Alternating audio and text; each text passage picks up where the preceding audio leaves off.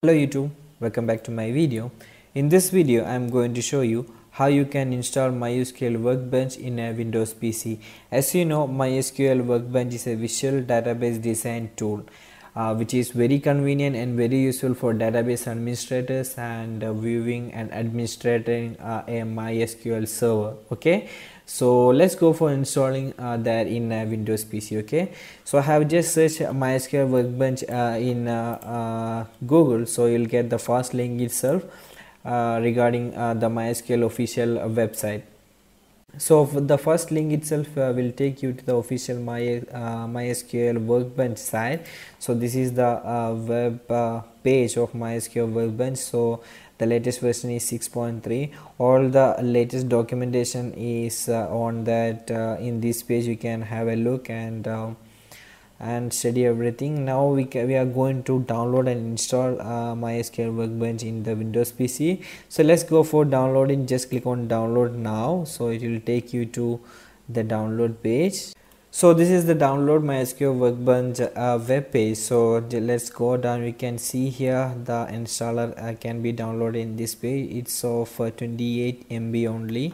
So this is for a 32 and 64 bit installer. You can directly install it. So let's go for downloading and let's go further.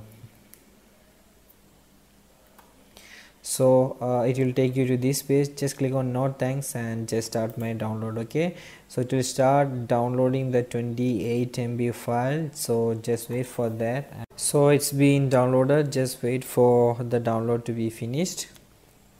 MySQL Workbench installer has been downloaded. Now let's go for installing this one. Just double click on that and it will start the installer. Okay, yes, this is the first welcome screen of the installer. Just click on next and we are going to install this in the default location. Just click on next again and we are going to get the custom. No, we are going to get the complete MySQL Workbench itself. Okay, just click on next again and just click on install and wait for your installation to be completed. So it will ask your user account control access. Just click on yes and wait for the installation to be complete. Yes, installation has been completed and this is the final screen of installation, and we have checkmarked the launch MySQL Workbench now, and just click finish and let's see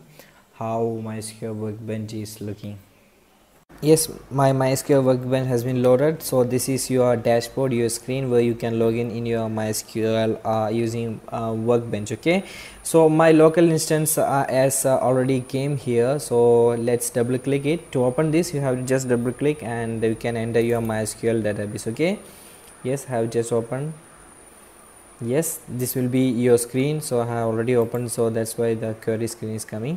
So I have my database test 001 in this MySQL database, so it will be available here. Okay, so all the MySQL Workbench operations we can go to next video and you can discuss about that. So this is all about installing MySQL Workbench and opening login in your MySQL using Workbench. Okay, if your local instance connection is not here, you can just simply click this plus symbol and add your connection information. So I am giving the connection name as local connection. You can give any name. Okay, so I am connecting using my IP address. So my host name will be the local host IP address as it is 127.0.0.1.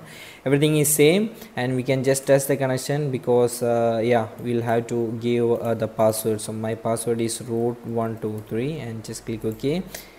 Yes, we have successfully made the SQL connection. Okay, it's okay now. You can just press OK and our local instance connection is available here. Okay, just double click here and you can open it the same way. Okay, sometimes on logging in you will get an error message like this: cannot connect to database server, authentication plugin cache SHA2 password cannot be loaded. Okay, so if you are getting this error message, you will have to command a query in your MySQL command line. Okay, so regarding that I have created another video. Please go to the description, you can have it and have a check. So yes, that's all about how you can install MySQL Workbench in your PC and manage, login in your MySQL. Okay, so if you have any doubt in this, please comment below. I'll be helping you, and please like and subscribe for my videos, and thanks for watching.